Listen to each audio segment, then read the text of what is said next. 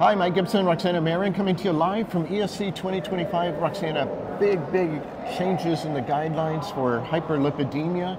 CRP finally getting the recognition it deserves. I mean, unbelievable. First of all, ESC guidelines, they're so easy to understand. I like that about them, yeah. They do, like the first page, what's new? Right. The next page, how did it change? What was it before? Where did we go? Amazing. But then, most importantly, primary prevention with lipids.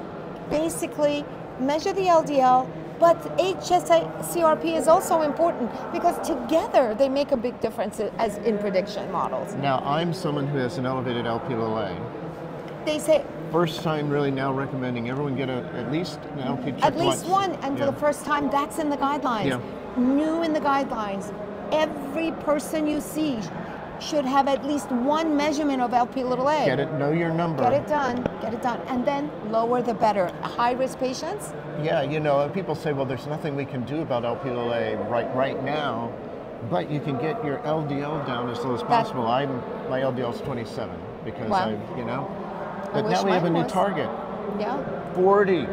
40 is 40 the new for target. the high-risk patients, 40. So they're really giving the tools to the interventionalist. And by the way, in ACS patients, strike early and strike strong. Be bold, right? Yeah, interventional cardiologists have got to understand they're the gatekeepers for prevention as well. And that is a moment when a patient's feeling vulnerable, and that's the moment to start all that aggressive lipid lowering. And they also, for the first time, are combining statins, high-intensity statins with ezetimibe at the time of ACS. This is the first time. I mean, these are all really important guidelines. And a shout out to bempedoic acid as well. And a bempedoic acid.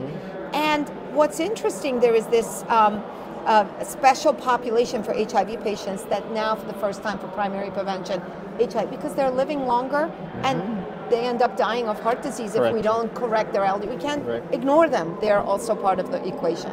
Exactly. That's the thing I love about the ESC guidelines is, people aren't looking for more information. They're looking for curated information. There's too much information. Great job putting it all in that top area there so we can just know exactly what to do. So great.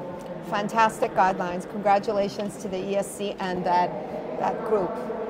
Great job.